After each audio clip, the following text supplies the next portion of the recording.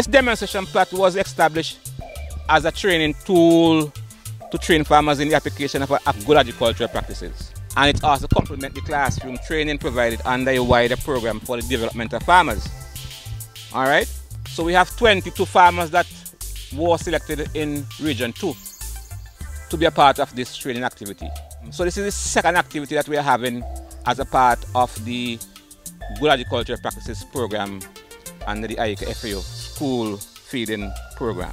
Ruthlyn plot is almost 7 lots at least. Okay, and she's primarily into vegetable production. We would have started the seedlings at Dumbarton by the agriculture station, where the trained technical persons, we would have set seedlings depending on the type of seedlings, which Miss Ruthlyn would have asked us when to set what and how much she normally produced. So we have sweet peppers here. We have a variety called Red Star, Yellow Star. We have some eggplant here. That's F1, Calendar. We also have some tomatoes. That is Heat Master, the variety. And we have Green Challenger, cabbage as well. When we came here, we distributed the seedlings and we left them in the fields to harden. And on evenings, as the beds were established by the soil con unit from Rivulet, on evenings we would plant. So Ruthlyn would normally, she would plant with compost in the roots, and all the spacings are used from the ministry tech pack. So she has been compliant, which I praise her for.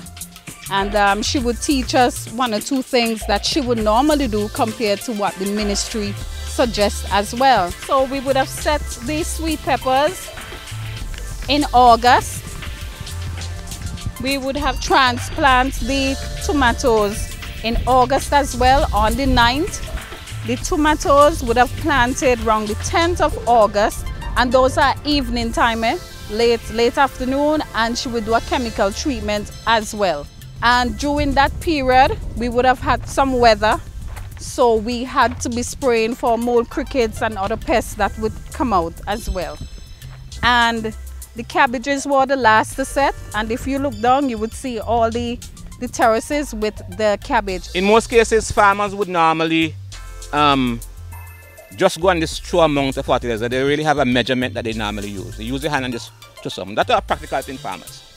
But because fertilizer is expensive, we want to use it in a very wise way.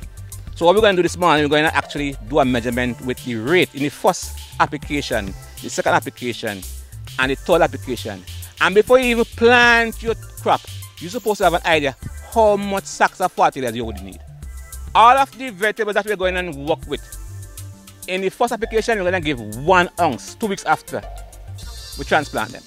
1 ounce, multiply this by 1 ounce equal to much? 716 ounces. If we want to find out how much pounds that a fertilizer that is, we have to divide that by 16 ounces. We're going to get 44.7 pounds. 44.7 pounds. Roughly 45 pounds. Now, a sack of the 17 fertilizers that we're going to use this morning is 110 pounds. Roughly half sack. Roughly half sack of the 17. After planting, that's the way we need to give the sweet peppers alone. 2 weeks after you don't give the first application, you're going to give another application again. Right? This time you get 2 ounces. So which means this have to multiply by 2, close to a sack. For the second application, we apply a third application just when the plant starts to produce the bud, to produce the flowers. So the plant needs to get more nutrients, right? So the third application will equal to also the same 0.8 sack. For tomato alone, over a period, when the tomato bear the first time and you harvest the first time, it's good to give another application at 2 ounces.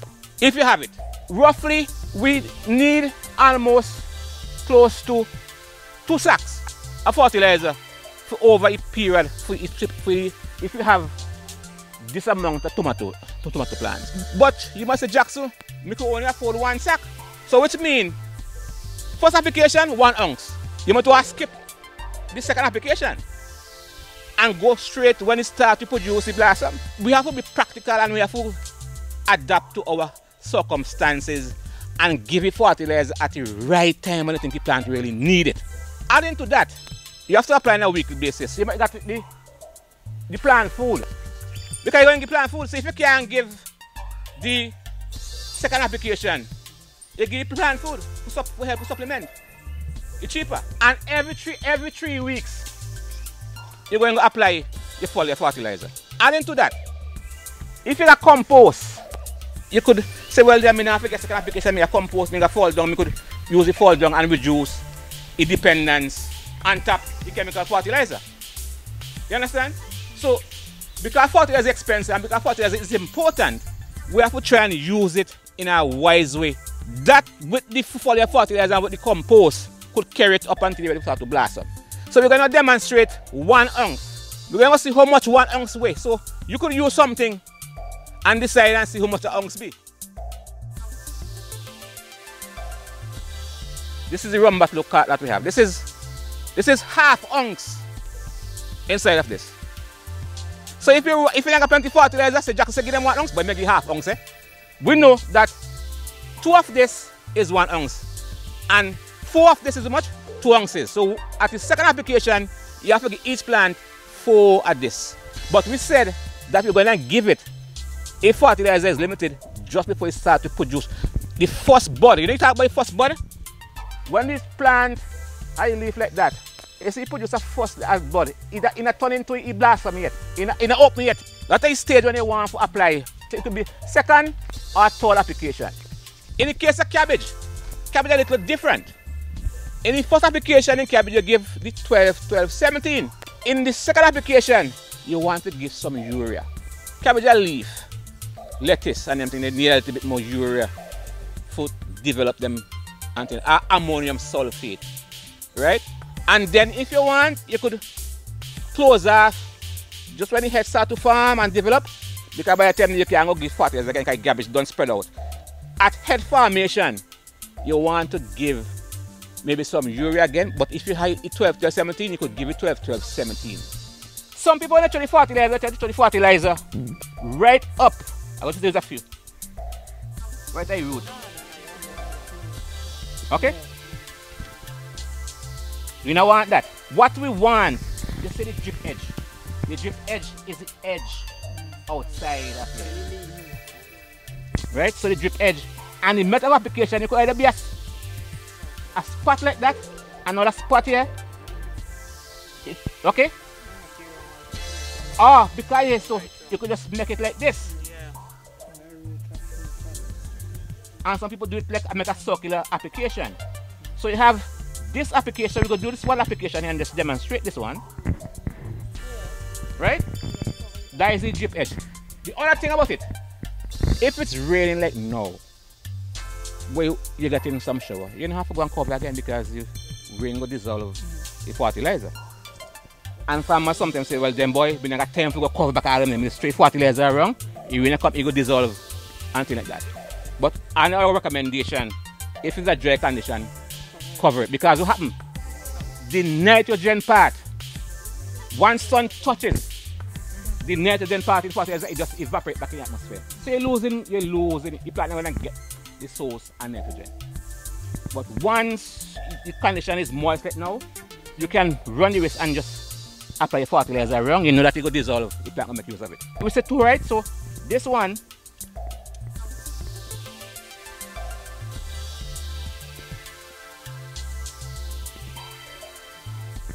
even though I tell you must do it this way, you say, boy, that's much time.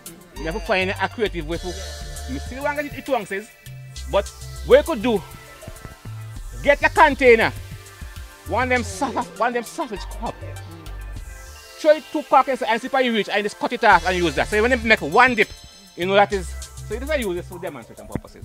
We have one method here of application. It is a circular method.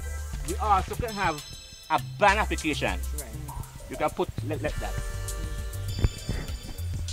And then we could put the fertilizer, the 2 corks, you put one.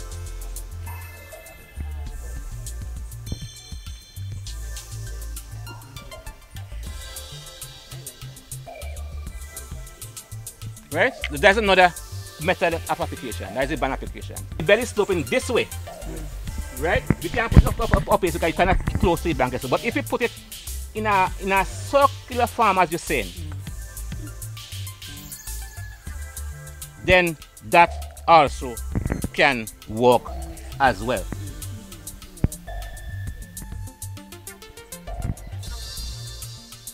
Right? This is going to take more time. You have to go all the way around. This is going to take a little bit more time. But the important thing about it, the plant is getting it right around the root. So if you put it like this way, you root them on this side. What would just shift to get? So you use of energy to get the fertilizer here. This one easy to get the fertilizer for anyway. Less energy plant going to use to get it. This one now, these parts of the root are going to get empty. These root over here are going to shift and try to go this way to get. Yes. So ideally this is the best. But as I say, on a slope, this is because when the rain comes in, you actually push the fertilizer and run back down this way. So you can't get it in the sense. And we just use the hand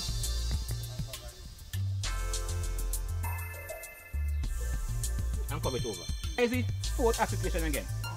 Right? That's talking about it. That, you could just do a band. In this case, you could do it on both sides there. Yeah, you could do it on both sides. Yeah, and you could put some at least on this side. But because you have to look at how your bed is situated, right? So you might best just put it on this side. 2 weeks after, initially you use some fall dung as a compost to get it started up with, and during the period you use some plant food and we're using some root text to get the root developed. So one important thing that you normally do is to follow the weather forecast and see when the weather says that you're going to get some rain. And you make a preparation around that. Because we have within a wall with technology. Your children could help you now to tell you, okay, mommy, people them airport say, I with the people them say something that we're going to get rain over the next 2 days. So you make preparation. And you don't want to fertilize when you don't get a big downpour, you know. Wait until all the plenty rain don't come. And then you throw your fertilizer. Right? So if you throw it when you don't get plenty rain, it is going to wash out. But the important thing about it, when you use compost in the hole, and you use fertilizer in our wash out so easy. The compost are like a husband and wife. They love the compost a hold on to the fertilizer and prevent it from getting washed out. I've been doing this all my life. My mother and my father do that for so much years. So I just continue it. I love to do it. It's nice. I do this kind of stuff here. So, you know, it's just basically just a boost up. You understand? So nobody just showing us here. I'm applying the fertilizer to the plant so that it can feed and give me good yield to the end. I really want I want to have a good yield. So that's why I'm taking my time and try to distribute the fertilizer evenly. And then I cover it. I cover it so that when the rain comes or the sun, the moisture won't be absorbed by the sun and the rain won't wash it away. We looked at fertilizing, exactly when to fertilize your sweet peppers. You have to get the right time in order to get the best produce. We looked at different methods of adding the fertilizer. So when I fertilize, I will throw the fertilizer around the roots. But now I learn how to dig the soil, put the fertilizer in, and then cover it. And then you can use the circular method, or you can use the band method, you know, according to how your land is situated. If it's sloping, then you would put the fertilizer to the top so that when the water comes and washes the fertilizer into the soil, it doesn't wash over the bank, like, you know, if it's sloping. So yeah, I learned that today, and I'm glad to be here. Morning, we are at Ruthlyn Robinson farm here at Evesham as part of the FAO IICA ministry collaborative work with respect to the good agricultural practice training demonstration plot.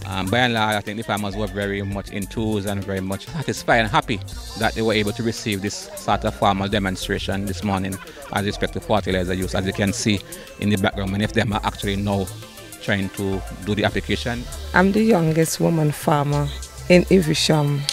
Well, I have at least 1.5 acres land. Right, I'm standing here cultivating sweet pepper, cabbage and tomato and cucumbers. I like to say thanks to IICA and FAO for their support.